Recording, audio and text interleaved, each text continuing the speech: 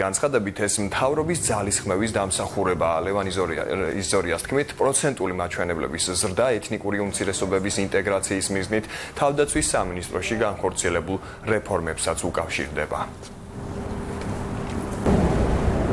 იქნება რა სტრატეგიული კომუნიკაცია უსაფრთხოების სფეროში, ახალი უსაფრთხოების საბჭოს ერთ-ერთი პრიორიტეტული მიმართულება და ამას თქვენ შეგიძლიათ კანონპროექტში იხილოთ.